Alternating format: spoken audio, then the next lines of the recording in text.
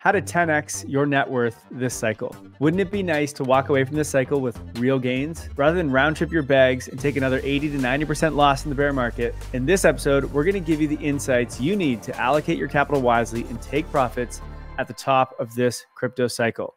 Welcome to Milk Road Radio, the easiest path to get smarter about crypto. I'm Kyle Reedhead, your host for today's show. And at Milk Road, we believe that on-chain is the next online. This is the opportunity, and we're here to help you capitalize on it. Today, I'm joined by none other than Lark Davis, a longtime investor in both public and private crypto markets, as well as he has one of the largest audiences and reaches in crypto. He's got more than 1.2 million followers on Twitter, over 500,000 subscribers on YouTube, and a kick-ass newsletter called Wealth Mastery with over 120,000 subscribers. And it's always nice to get Lark's insights on the markets because he's a real OG in the space. This is his third cycle in crypto, and he sees these markets from so many different angles. You know, he's been a builder and an educator in the crypto space for many, many years.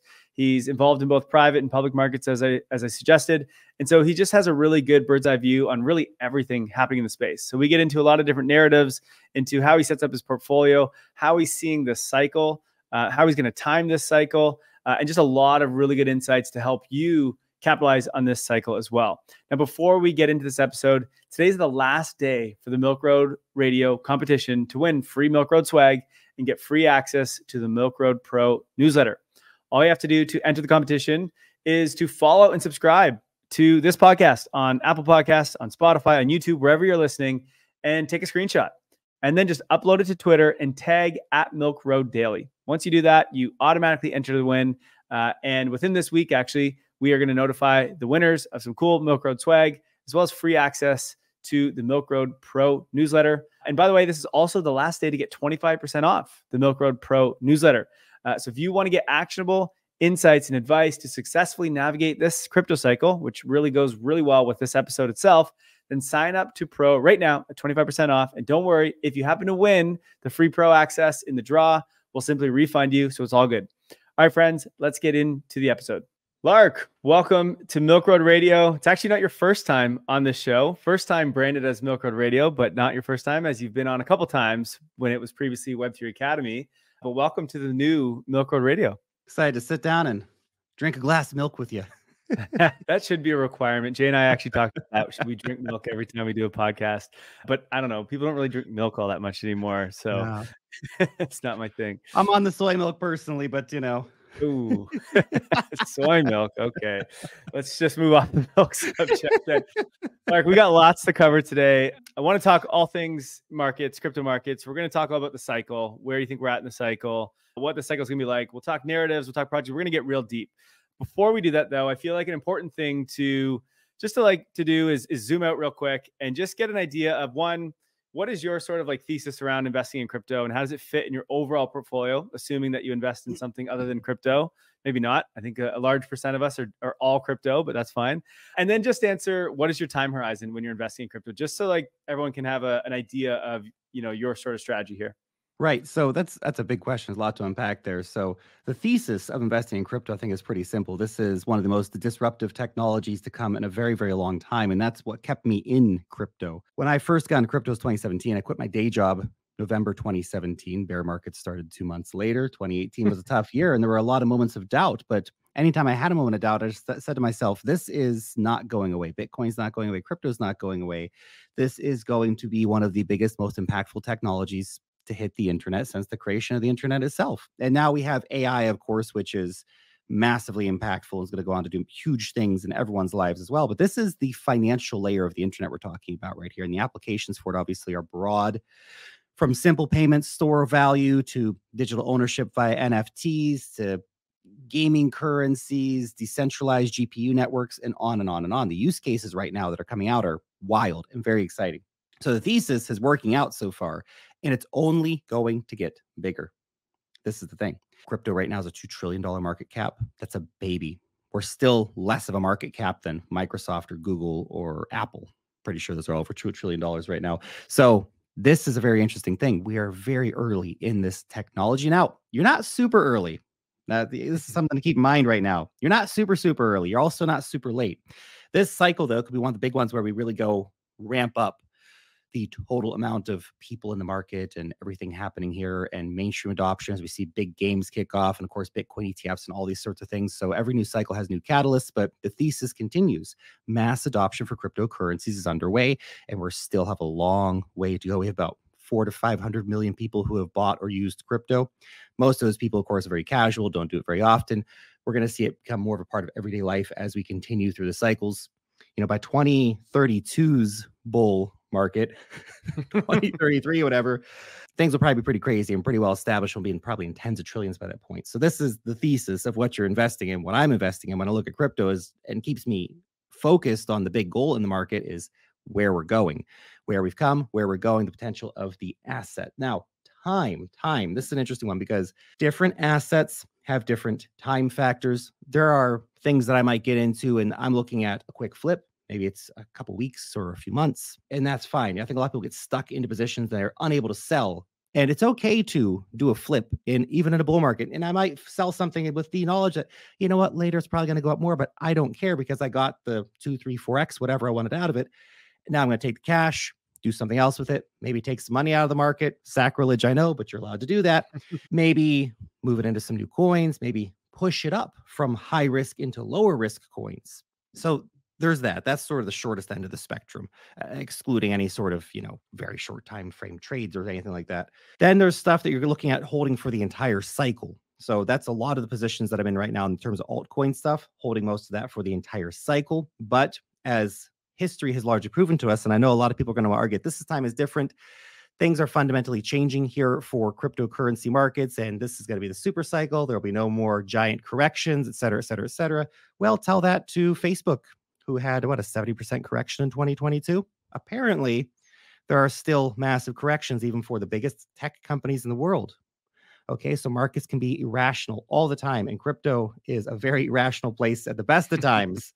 So I would not count against irrationality, human greed, and human fear, because those are the main factors that drive crypto in many ways. Obviously, technological innovation is very, very strong, and that keeps everything chugging along.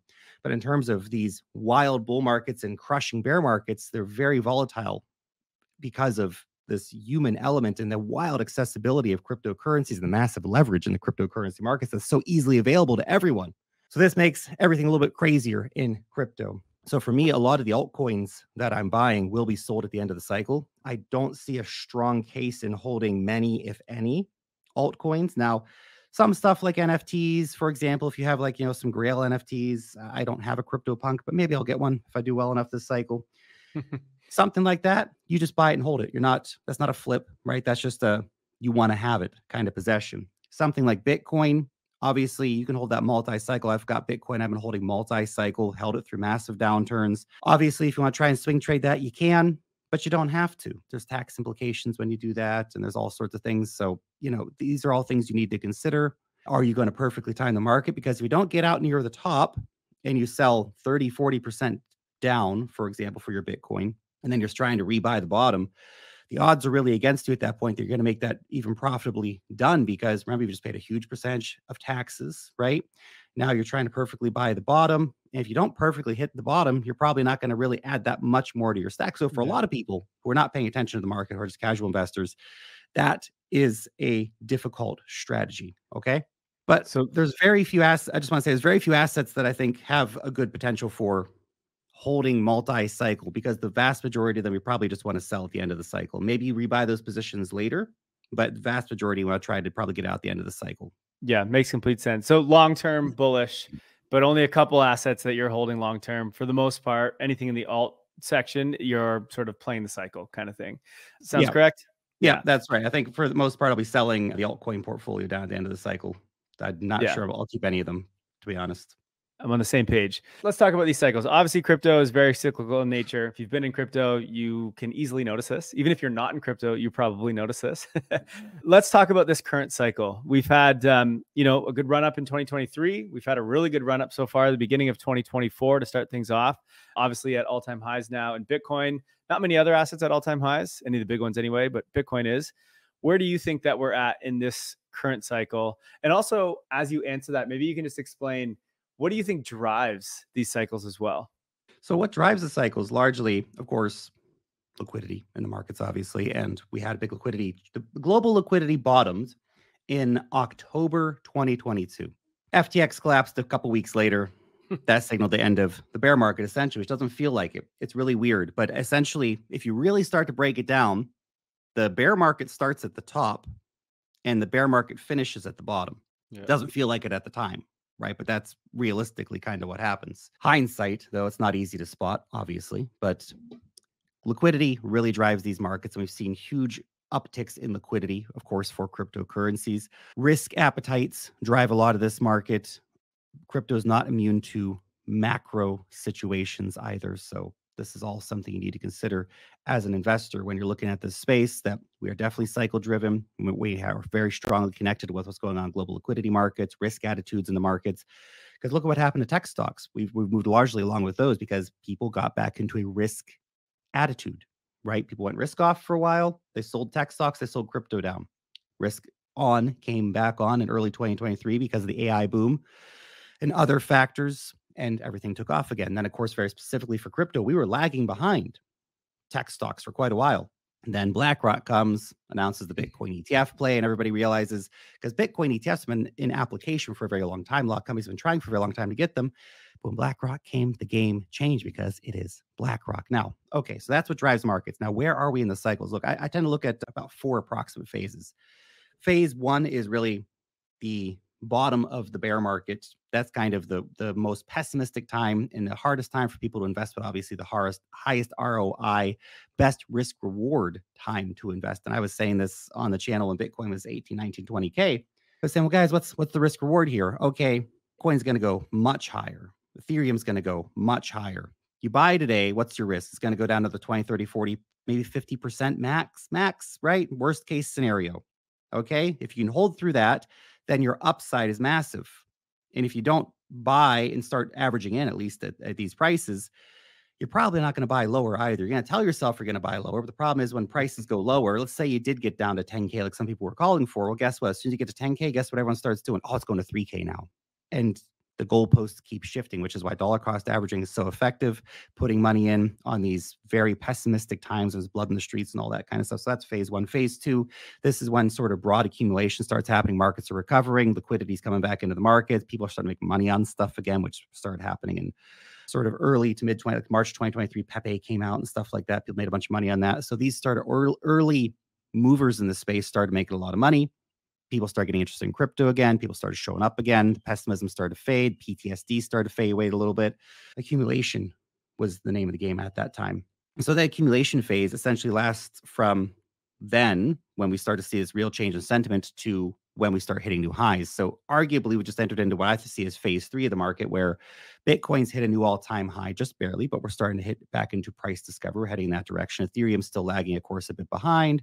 Solana's still a bit behind, but we'll see these other major coins catching up as time moves on. But we're starting to head in that direction. So this is actually the phase where the biggest volatility happens, the most money making happens. And this really lasts until what I like to think of as phase 4, which is a very short period. That's the get the heck out of the market before everything collapses phase. And that's, of course, typified by all the usual signals we want to look for, the social sentiment signals, whether it be, Time Magazine, New York Times posting front page articles about how everyone's getting hilariously rich with crypto, Coinbase app in number 1 or number 2 or 3 position of all downloaded apps, stuff like this. A lot of technical things you can look at as well. Pi cycle top indicator, MVRVZ score hitting in the pink box, a lot of stuff like this. There's a lot more we go into. Maybe we don't need to do it right now, but that's the selling phase. And the selling phase is actually short. It's maybe 4 to 8 weeks max. 2 to 3 weeks is a real sweet spot.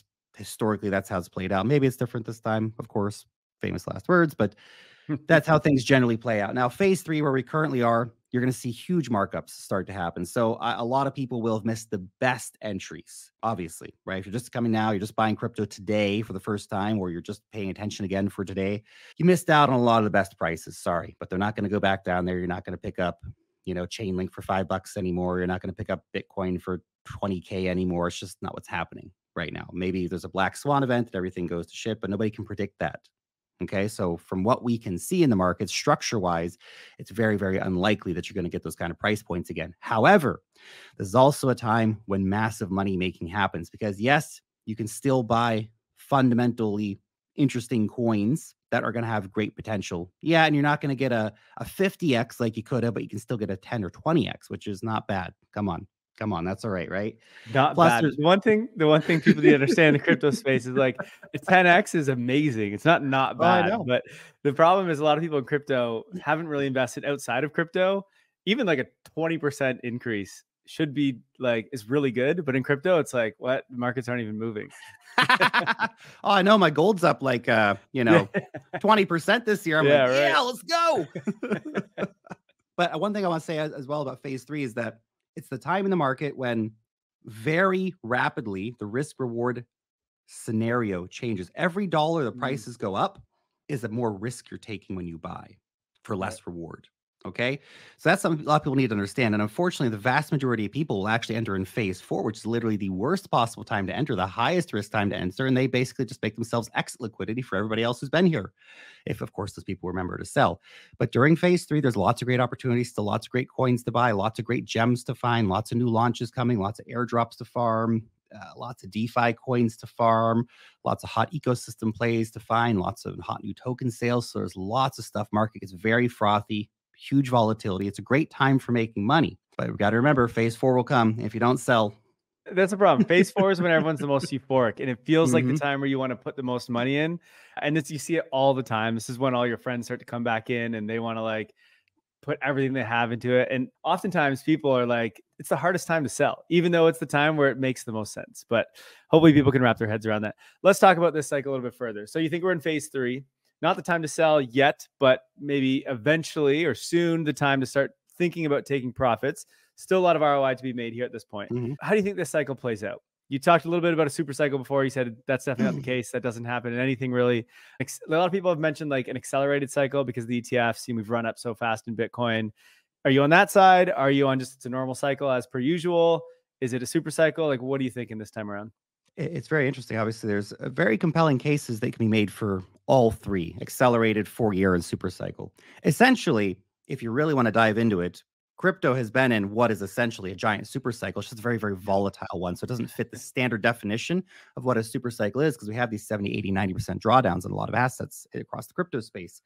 So it doesn't feel like you're in a super cycle. But the reality is, if had you bought Bitcoin for basic, except if you'd bought in that like 1 week when it was at 73K, but basically anybody who's ever bought Bitcoin in the past is in profit right now at the time of recording this video. And that's pretty crazy to think about.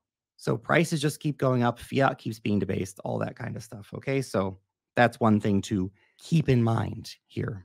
But if you look at, I think, where the overall trend is going and how the market's rolling out, I'm not super convinced right now by the accelerated cycle theory. I know people are going to like, well, but it happened earlier. We got a new all-time high before the Bitcoin halving.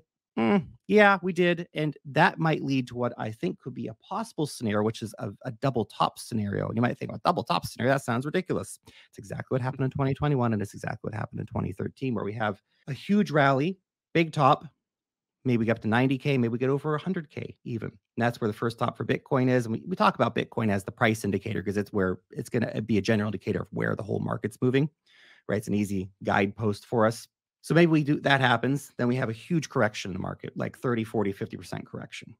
The kind of correction that makes everybody think it's over, exactly like happened in 2021, exactly like happened in 2023, 2013. Sorry, not that I was around in 2013 investing in crypto, but you can look back and you can see how the market's played out.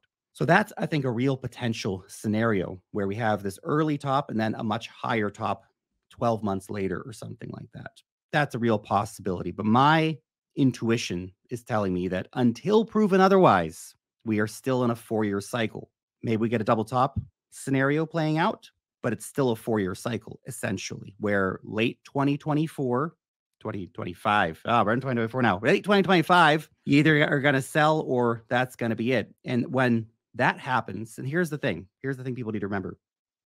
When late 2025 comes, assuming again we get a 4-year cycle theory, which I think is still the most compelling case for me personally, I'm ready to be proven wrong and I will adapt my opinion based on what I'm seeing in the markets. I don't want to look at the market and see what I want to hear from the market. I want to look at the market and see what's actually happening in the market. So if I see the signals that markets are looking like things are getting pretty cooked, and that could just be the first top signal. It's hard to say. Well, that's going to be a tough one to try to analyze later on. But late 2025, I think it really becomes that situation where it's time to get out of the market. And maybe I will mid curve it and we really are in the super cycle and everything's just way more bullish and all these things that you're being told are going to come true. But chances are it's just the euphoria that's going to hit everybody. And when Bitcoin gets up to, I think we could go as high as maybe like 250K. The 3.618 Fibonacci line brings us to 215K, which is where we hit, by the way, at 3.618 last cycle. So if you pay attention to that again, maybe we go slightly above it like we did last cycle, and maybe we get up to like 250K. But the problem is at 250K, people aren't going to be saying, wow, now's the time to be responsible and book some profits. Now is going to be the time when everybody's saying, this is the new paradigm of money. You need to bet more. Go remortgage your house, sell your kids, buy more Bitcoin, go all in right now. If you're just getting here, now's when you have to buy everything immediately. Highest risk time in the market. Okay, so that's going to be the time to sell, even though the herd is telling you not to sell. But only contrarians really make it in markets. And you have to be a bit contrarian because the herd always loses. I just read a book. I think it was called Boom and Bust. I can't remember, but it was all about all the big hype cycles that we've had outside of crypto. Like it was talking since I don't know, 300 years ago. There was one that happened with like Australian land and like, I don't know, all the different ones. And these cycles are all just human psychology, right? We just get super greedy and we go through the same sort of motions every single time. And so I kind of am the same. I think we just have a similar cycle to what we've always had. And really it's because of what you mentioned at the beginning, which was these cycles are controlled by liquidity. So it doesn't really matter what happens in terms of like innovation and things with crypto. As soon as liquidity goes the opposite way and there's less money to be put in crypto, that means there's less demand, there's less people that can buy. And so ultimately, even if the innovation is still improving and we all think it's going to be the future, there's just really no other option for it to go back down at that point. And it seems these liquidity cycles seem to be every 4 years. So I'm kind of in the same boat that I think it's kind of the same as all the other cycles. Maybe we have a double top, maybe we don't. It doesn't really matter. We always kind of have like a 50% dip in the middle of a cycle, except for I think 2017. We didn't have one that was 50, but we had a 40%. We had like a 41% dip. So like close enough. Yeah. Yeah. One of the things I always try to think about though is like, what is different this cycle than the last one? I mean, the first one, the obvious one as well, we hit all-time highs before the halving. Obviously the ETFs are different. There's a big kind of unknown right now. What's going to happen with the ETH ETF in about a month from now. So like that could make some changes for us or make some differences. Any other things that are this cycle that you're just like, yeah, this is completely different than we've seen in any other cycle? You know, what's interesting about this time is different ideology is that this time is always different. Right. History does not repeat, right? But the question is how fundamentally different are things? And the one factor, as we just mentioned, that never, ever changes in markets is the investor, human psychology. And even like the big institutional funds, most hedge funds underperform the S&P 500 because they're susceptible to the same stuff. They're guys sitting behind desks, clicking buttons. They are susceptible to the same fear and greed. They make the same mistakes on average. So if hedge funds can't do it, your average investor obviously struggles to try to win in those regards. So look, the hype cycles are a very real part of the entire scenario. Everything is happening here in the cryptocurrency markets. And I think it's important to pay attention to this whole human element in terms of how cycles repeat and the way cycles play out and all this sort of stuff. So don't bet against people. I mean, bet against people, but don't bet against people to not do what they're going to do. Yeah, exactly. It's the one thing that doesn't change, that's for sure. Yeah. All right, let's talk about positioning then. It sounds like whether we have a double top, whether we don't, you're thinking that the ultimate top of this cycle anyway comes at some point in 2025. Sounds like you're thinking maybe on the later half of 2025. But of course, you think crypto doesn't end at the end of this cycle. It continues as normal. We just have these cycles. You said alts probably going to sell or try to sell at the top of the cycle or somewhere near it. But there's certain assets you might hold, whether that's Bitcoin, maybe you had a CryptoPunk. These are things you just hold long term. So let's talk about sort of positioning right now of where you're at and maybe what you would change throughout the rest of this cycle, or maybe something has to happen for you to change certain things. Can you walk us through sort of your strategy on that right now? Right now, I am balls deep in altcoins, balls deep in crypto, really, when it comes down to it. I do invest in other asset classes. For some reason, I have some gold and silver. For some reason. Anyway, kind of like, I kind of liked it. It's like, I want to buy some of this stuff. And I bought some. It's fine. It's sitting there. Don't know. I might turn to something different later. But I have stocks. I like stocks. I like dividend stocks for like renewable energy companies or whatever, right? There's lots of great renewable energy stocks that pay great dividends. So I invest outside of crypto. Don't talk about it that much. And obviously, there's a lot of great things in the tech world. And there's a lot of great AI companies. And all these things are going to reach wild valuations. Fantastic. Love it. But right now, it's crypto season. And very deep in crypto right now. I've been increasing a lot my exposure to altcoins because the reality is It's quite funny. Even when Bitcoin moves up like 5%, everybody goes, oh my gosh, Bitcoin's up 5%. This looks, yes, it is exciting. But the best case scenario that I'm looking at right now for Bitcoin, we go up to 250K. Okay. That from the current price is 220, 230% returns, which is great for my Bitcoin stack that I have and have been holding on to it for a while. Realistically, altcoins are going to outperform so dramatically in that scenario that that's where the big money's going to be made. And that's always been the case in crypto. Well, not always, because I guess you go back far enough in crypto, there weren't really any altcoins to speak of. But since there have been altcoins around, certainly since the 2017 cycle, when it was the big cycle for altcoins, it has been the case. So for me, I'm very positioned in altcoins. I've been repositioning to an extent, looking at where the big hype is probably going to be. For example, the base ecosystem, Coinbase is layer 2. That's something I think not to fade without a doubt, because you start to look at the fundamentals of everybody that Coinbase can bring on chain, and the fact that it works, that's a pretty big bonus. Solana, come on. Solana will fix their problems. I know it's easy to kick somebody when they're down. People tend to love to do that when anything is struggling in crypto or anybody's struggling. The herd usually shows up to kick them while they're down. That's a pretty popular thing to do, unfortunately. But my guess is that Solana has enough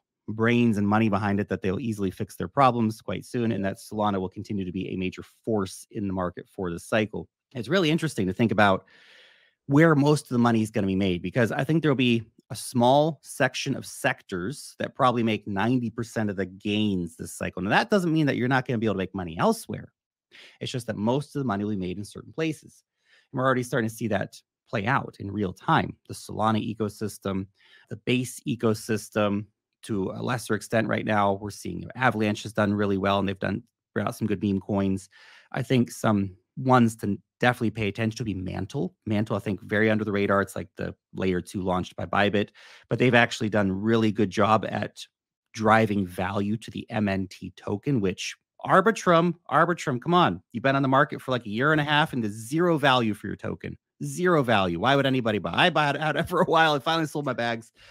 It just wasn't accrue value, right? And if your token can't have a mechanism for accruing value, then you're going to be participating in governance. Well, guess what? You know who controls the governance? The teams and the VCs. Unless you have $100 million you want to go spend on buying tokens so that you can make decisions on how Arbitrum is governed. If you are some crazy person, then I guess you can go do that. But most people just don't care. So where value is accruing is very interesting. Look, I would say 4 or 5 ecosystems will make 90% of the gains. And then within certain sectors, we're going to see, again, outsized gains versus other sectors, simply because of the easy connectability of these ideas. I think gaming hasn't really had its time yet, really, in this cycle. But as soon as we get one game that really takes off, it's going to go crazy for the whole gaming sector. It's a very accessible idea, much in the way that I see meme coins. Meme coins. Why are meme coins popular? Because they're simple. They're simple. Most investors are simple. Most investors when they buy stocks they know, or it's interesting, the stock ticker symbols, people will buy based on that sometimes, because it's almost like a meme of itself. So that's a part of reality. You have to look at where investors are, not where you want investors to be, but where investors actually are. This is why meme coins are popular. This is why gaming is going to be popular, because it won't matter what the token does. Obviously, the better tokens will accrue some kind of value and have in-game mechanisms that actually give them some kind of runway for success.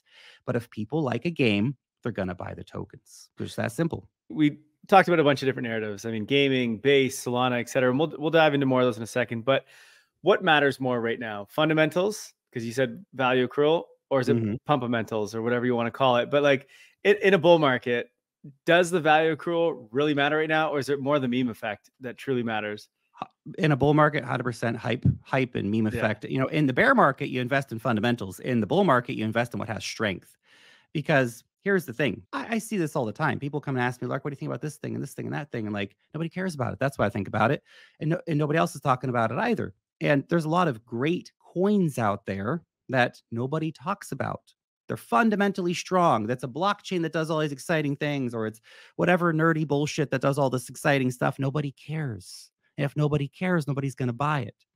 And I see this all the time. I remember I was looking at this deck a month ago or so, something like that. And I was reading through it and I was just like, what is this crap, what is this? Like, I'm sure it's really interesting technology, but you guys are such damn nerds. You can't convey what you're actually talking about here in a simple way that humans can understand. Like, I do this full time and I have no idea what you're talking about.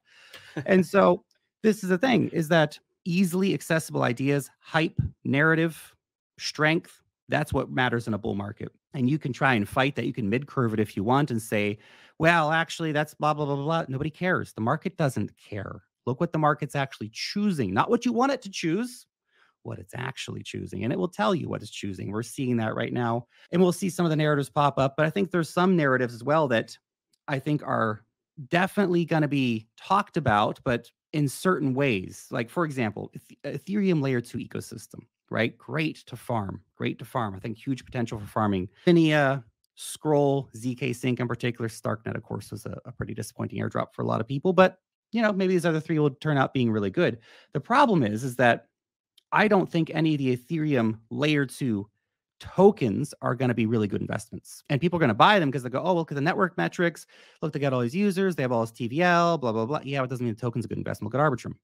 They're governance tokens. They don't actually accrue any value. So that's something, for example, that will make a lot of money for early investors, but will it continue to make money beyond an airdrop and letting VCs cash out? Probably not, because it just won't have the strength to do that. They'll have a bit of hype around the layer 2s, right? But you need a certain amount of fundamentals to back your hype. Not always, obviously, meme coins, zero fundamentals, 100% hype.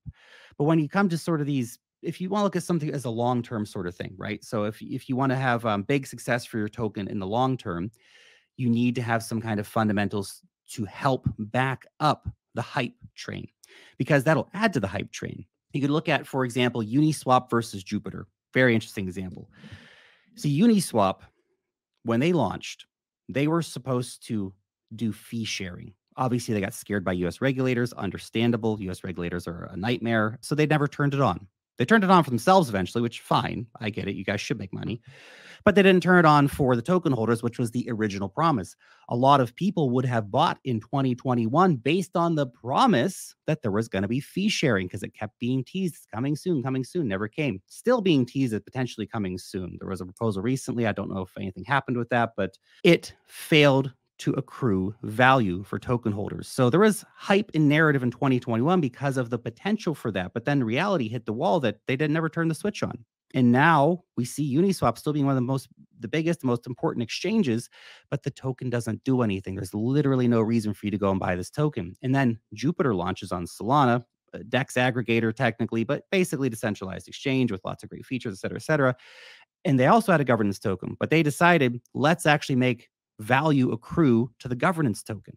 And so that's what they did, with, you know, big airdrops coming and sharing launchpad fees, and they have a whole incentives program, et cetera, et cetera. So now if you actually are staking and participating in the Jupiter governance protocol, you're getting big rewards, unlike Uniswap.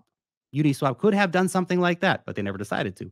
So you have to look, fundamentals are important. They're not valueless in a bear market, and they will definitely help your narrative. But without narrative, fundamentals don't necessarily matter. With narrative, with strength, fundamentals can add that extra rocket fuel that can really see assets go crazy. If for a more sustainable market cycle versus like a meme coin can go from $0 to $1 billion in 24 hours. How's that going to stay up in 6 months? Yeah, it needs a little bit of both for it to really do well. My struggle with investing in alts, like I obviously do it, but my struggle is always I can't get any conviction in just about any altcoin that I can't put any size into it. And so like, even if you get big gains, it's not that meaningful to me. So I continue to just hold the ones that I'm like, I know that this is going to do well this cycle. ETH, Solana.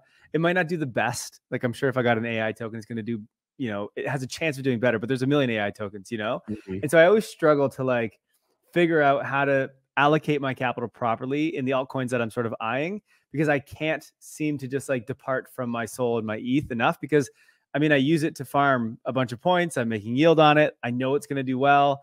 It's not going to get wrecked as much as all these alts are in the bear market.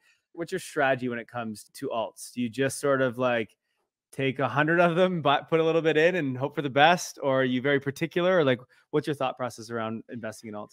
Sure, absolutely. So I like your strategy, by the way, and don't knock your strategy because it's a decent strategy. If you're using your capital efficiently to farm airdrops and stuff, and look at the EtherFi airdrop, it was huge, right? So, and if you take your ETH and deploy it efficiently into different protocols, what do we have now? We have, I mean, EtherFi itself is offering like 30% right now, which is pretty big. Pendle's doing good yields. So there's lots of ways you can use that capital very Oh, with effectively to get. restaking and with restaking, Exactly. you get so Yeah, many yeah. points, It's so insane. much Oh, yield. it's insane. It's insane. So there's a lot of great airdrop potential out there for that. And that's the whole skill in itself. You can literally just be farming airdrops and making truckloads of money right now using your existing capital or even doing it for free sometimes. So there's definitely value in that strategy. Now, when it comes to actually buying altcoins, it's a tricky one. I tend not to add new altcoins on a very regular basis. If anything, I'm trying to continually whittle down my Oh, yeah, portfolio to make it more same. efficient. But every once in a while, you see, I don't know, the light goes off in my brain. I go, that's an obvious play. I need to buy it. Jupiter was such an example. It's like, well, this is the biggest decentralized exchange on Solana. It's regularly doing more volume than Uniswap. It has all these huge staking features and stuff like that. It's going to go crazy as long as Solana narrative continues. So I bought a whole bunch of that around 50, 60 cents, added more as it went up a bit. And it's been one of my best performing positions of this year so far, actually. So fantastic, right? The trick is finding the good altcoin narratives can be a bit of a needle in a haystack scenario sometimes. So you really have to be, I have been anyway. I know maybe I should ape more, but I've been trying to be a little more conservative with my capital, how I actually deploy it, the decisions I make around deploying that capital, I think is something it does take a bit of time because remember, it's your money you work hard for. You shouldn't just randomly throw it at everything you see in the market just because some content creator talked about something for a minute in their video or you saw a post on something, whatever it might be. You have to be careful, guys. This is your money. So you have to actually do the work and wait because there will be those aha moments for you where you look and go, crap, that thing's really got great potential. It's going to take off. So look for, again, great hype, great strength in the market. And in a lot of cases, you'll actually find decent fundamentals behind that. Like Render, for example, had a crazy bull run already, probably has a lot of potential left. Lots of hype, lots of narrative, AI, et cetera, but also interesting fundamentals in the background, big partnerships, all that kind of stuff. So you kind of get both working together there. It's interesting because that's public market, right? Public market's one thing. I think there's incredible opportunities right now in public markets for investors. When it comes to private market investing, which is getting into pre-sales and stuff like this or OTC deals, I have maybe a bit more of an open approach because you're essentially investing in startups. And usually when tokens launch in the market for like Jupiter, for example, they years of track record already, huge growth. You can see what you're kind of getting yourself into.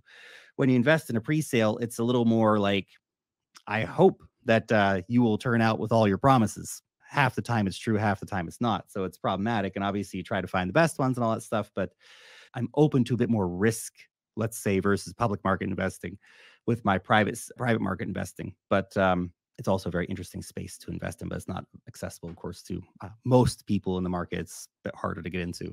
Yeah, for sure.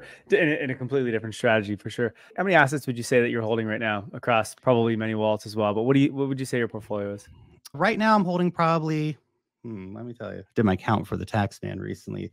There are a total of about 46 assets, but that number is it's a bit of a misrepresentation because it's like USDT, but also USDC, and those are two different assets. Or wrapped ETH, EtherFi ETH, Kelp ETH, etc. So those are all different assets technically, right? So that's something to consider. Or like, I've got like 10 Solana or something like that, which I don't even really count as an investment because just like used for screwing around on the Solana network, but I have to count that too.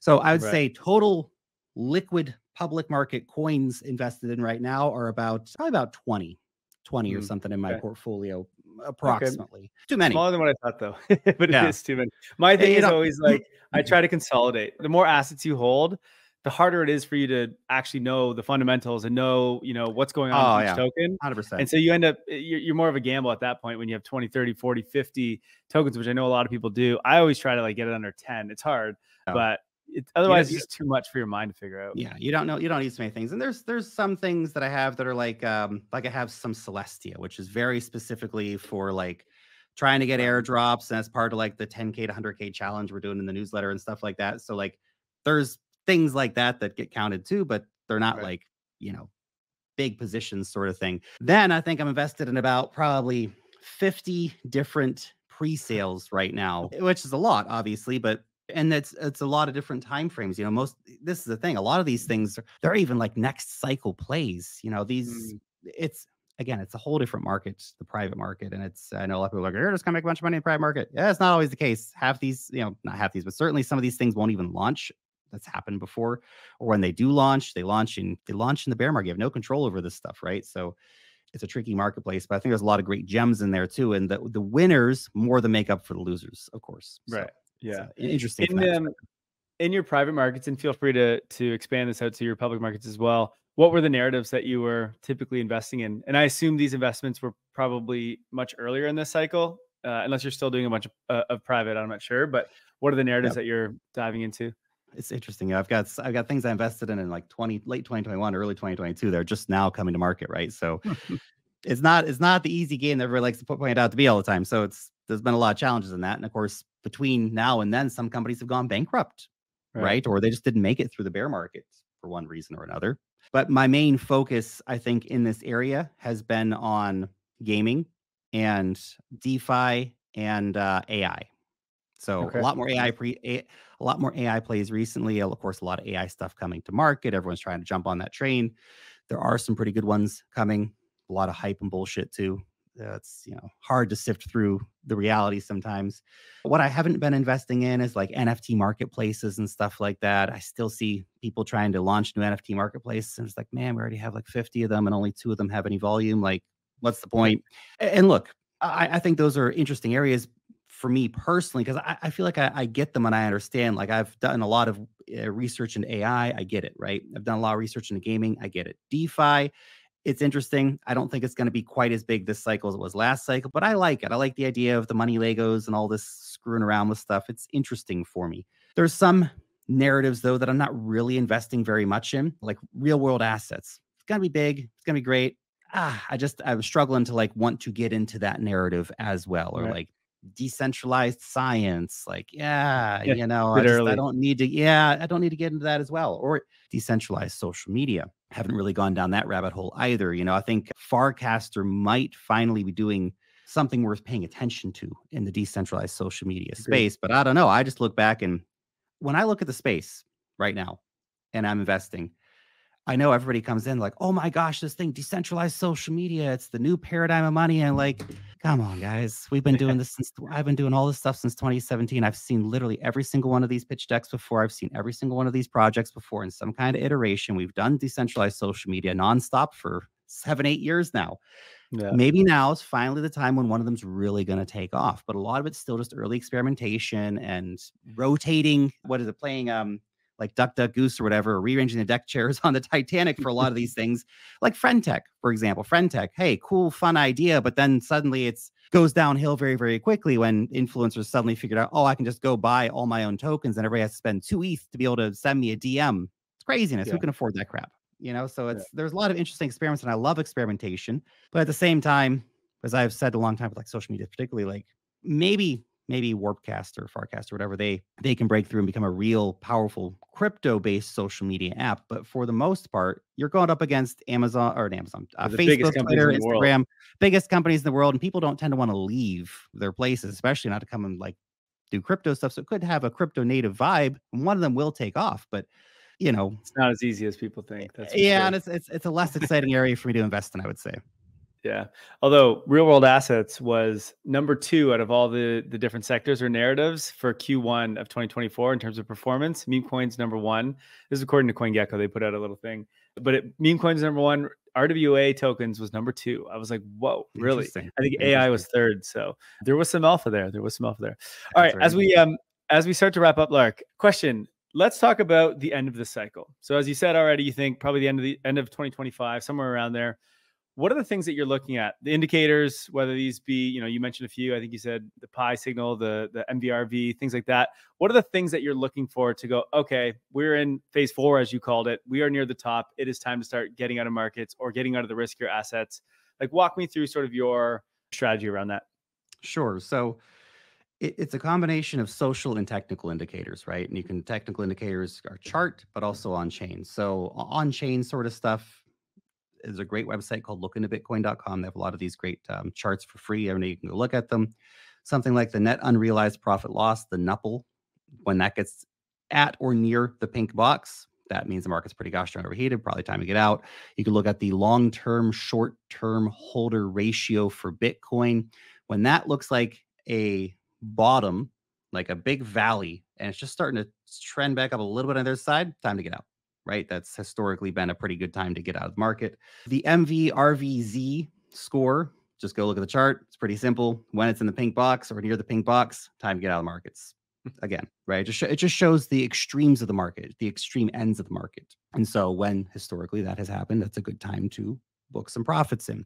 Those are sort of more on-chain things. If we're looking at technical indicators, there's a lot of interesting ones you can look at. Of course, you can sort of try and have a general projection versus the Fibonacci, which for Bitcoin, Fibonacci gives us around $215,000, might pump up to 250 as sort of the peak right price. But if you're getting out at like 210, 215 based on the Fibonacci, you're probably doing pretty okay.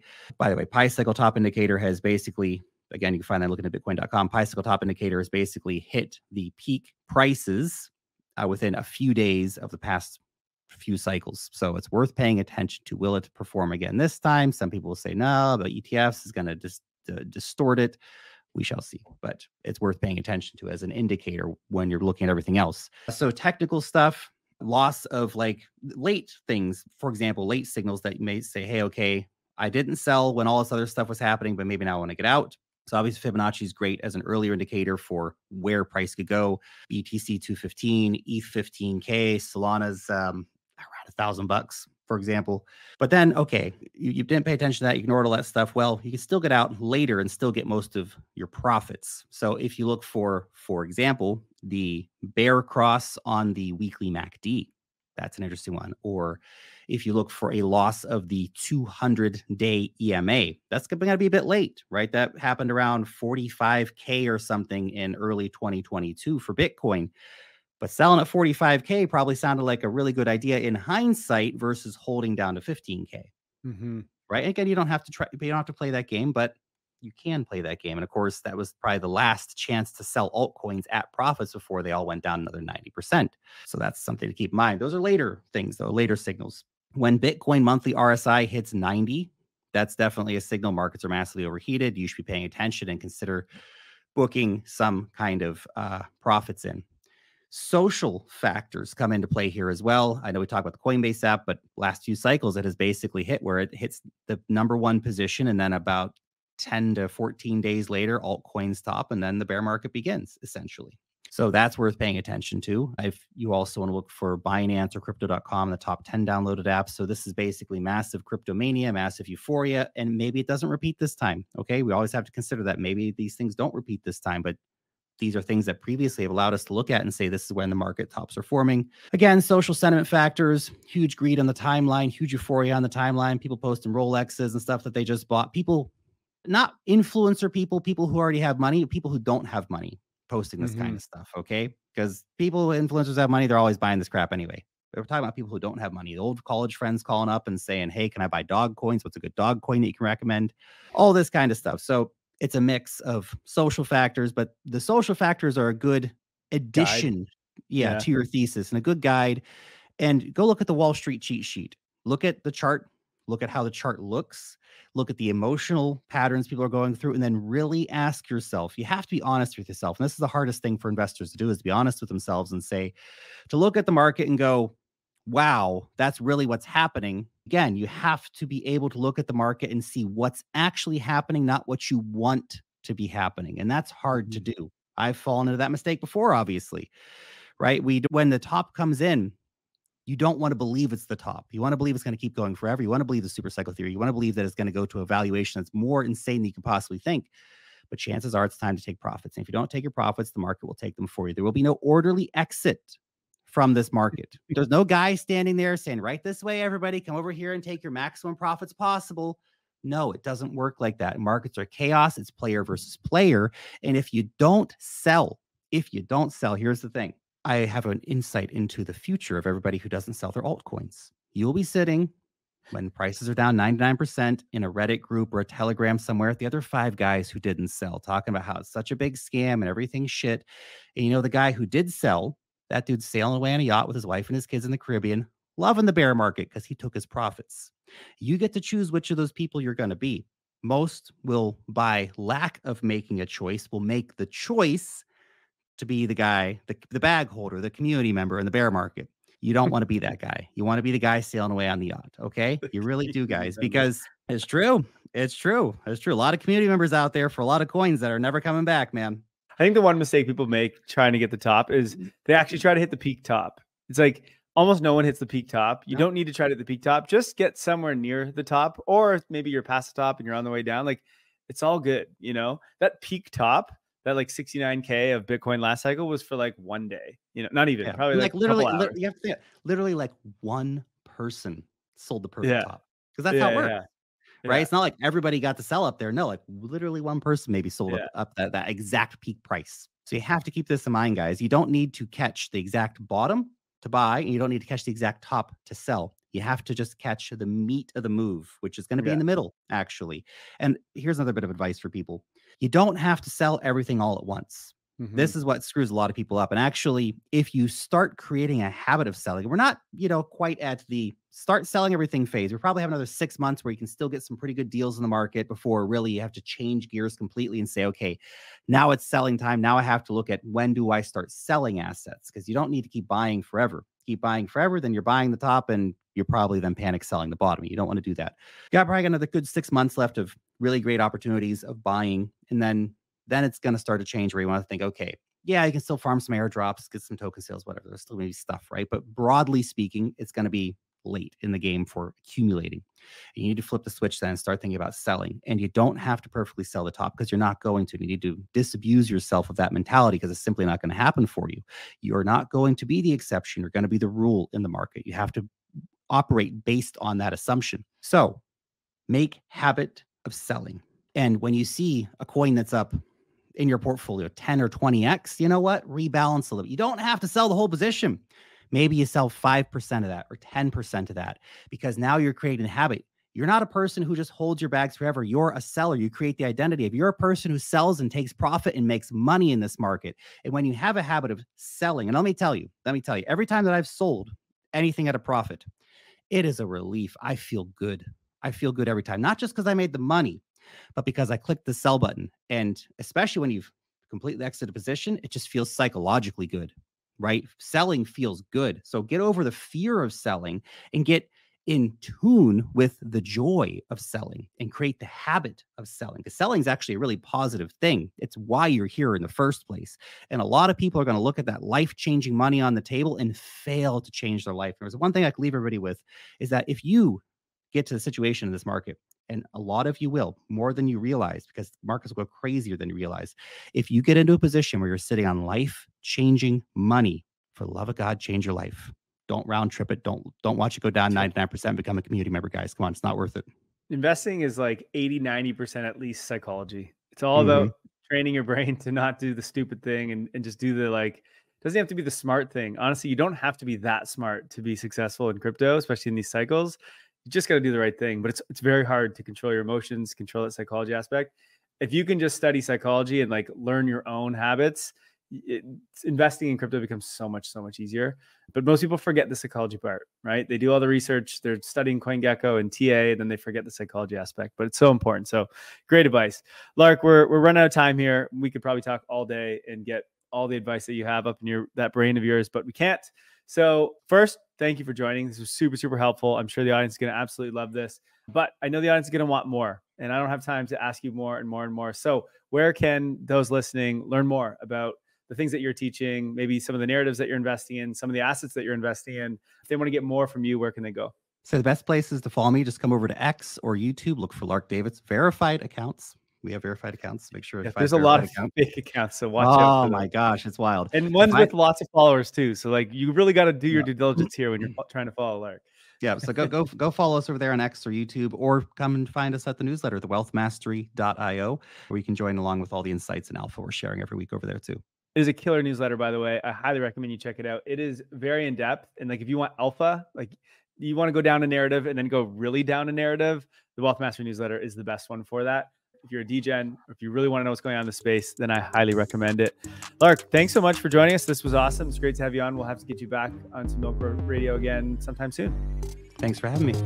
Thank you for listening to Milk Road Radio, the easiest path to get smarter about crypto. If you like this episode, share it and hit subscribe or follow so you don't miss out on the next one. There's also a link in the description to our free 5-minute daily newsletter where we simplify crypto for you while making you laugh. And if you're willing to step up your crypto investing game, then we'll leave a link to Milk Road Pro as well, your #1 resource to help you invest successfully in crypto. One final note, this podcast is for educational purposes only, and nothing we say is financial advice. Crypto is risky, so you should never invest more than you're willing to lose. Thank you, friends, and we'll see you in the next one.